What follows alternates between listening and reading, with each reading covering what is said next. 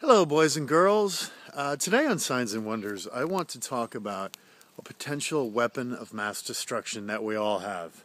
You know what it is? It's this right here. That is the tongue. The tongue.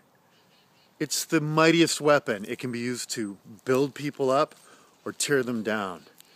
We can say destructive, stupid things with our tongue.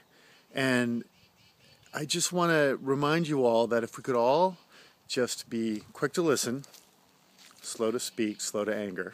I think we've heard that somewhere before. Things would be so much better. I know for me, I said some really dumbass things and hurt people, and then in turn been hurt.